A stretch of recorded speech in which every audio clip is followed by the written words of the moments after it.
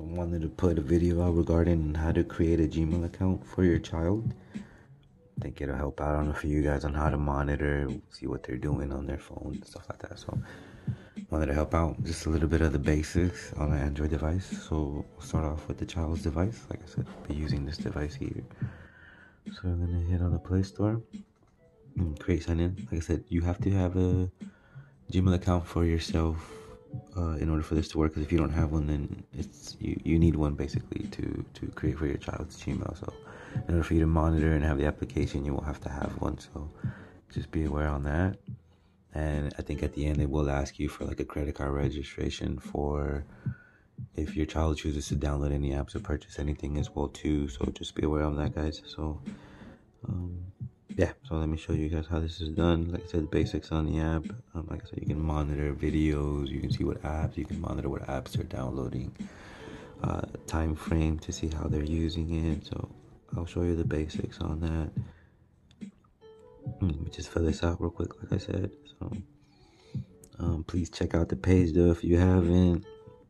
Just doing something basic here. Let me type in the password here. Give me a few seconds. Alright, so once the password's in it, go ahead and, like I said, you're creating the account for your child. So here's where to ask you for your Gmail account. So like I said, make sure to have a parent Gmail account for this. Or your Gmail account, I guess, or whatever Gmail account you're going to use to monitor your child's account.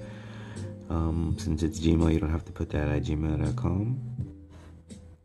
You do have to remember your password for that, so make sure you know that as well too. So let me type that in real quick. Alright, once you type in the password, you're gonna hit go. You are gonna need Family Link on the phone that you're going to be using as the parent one. So like I said, it'll give you a breakdown of what it does. Yeah, so make sure to download Family Link onto this other device, or the device you're going to be using to associate your child's Gmail account. Sorry, I concentrated there. So while I wait, I'm gonna install that there. So I hit agree on here. So like I said, it's gonna give you a big breakdown of the parent stuff. So make sure to read that over. I did for my child a little bit, but if it's not gonna let you continue. So like I said, just make sure to kind of agree to some of this stuff. I do recommend reading it, but like I said, it's not gonna let you continue unless you accept it. And make sure, like I said, that Google link is downloaded on this. And hit agree. So here's where it's gonna ask you for the credit card information, like I said. So make sure to have that in handy. I'm gonna pause it real quick, skip this so I can show you the next page. All right, give me a second. All right. So once you created the account, put in the information that it's asked you, it's gonna show you. It's gonna be able to filter, I guess. All right. So like I said, you can kind of read those over if you want. I'm gonna leave the basics for now. So hit next. Like I said, remember to have the family on there. So it's actually asking here. I do recommend it, of course. So hit next and let it install on this device here.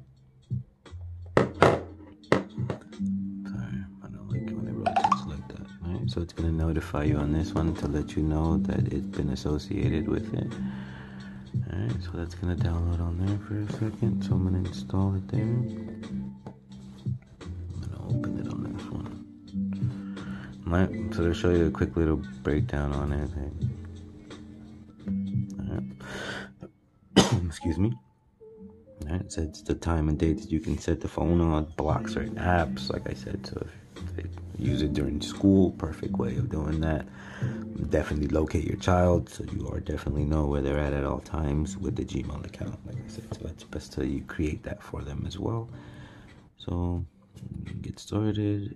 It's gonna name the phone.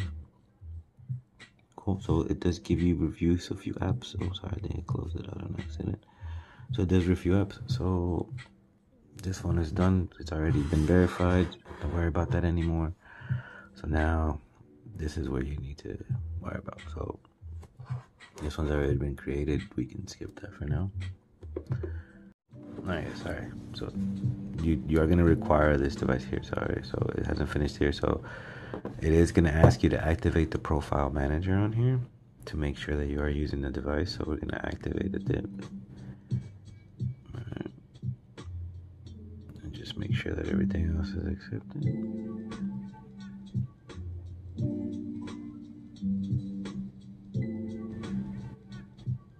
And then once it's done here, you should be able to link it up. So then hit next and then hit close. So with this one, once it's set up, it's going to let you know that it's done. So in this one, you can hand your son or daughter the device once it's done, just to verify. I'm going to show you here. Alright, so it's done. This one's done. So here's where you come in, or the parent comes in. So you have your different settings on here. You can choose your settings from what they want to download, ages. You can filter the Chrome website where you want them to go, where you don't want them to go. So certain websites, your Google Assistant, the apps. So these are the apps that would be downloaded to the phone. If you wanted to block them, you would just click on the app and then you got it. You're fine. So yeah, so you can block certain apps from there as well too. You'll know the locations at all times. So definitely, you do want to set that up. You turn it on. That way you know the device's location at all time. And like I said, that is the basics of the Google account for the child. The family link really links up everything on it. So yeah. Show you what they're using, how much time they're doing, where the phone is at, if you need to find it.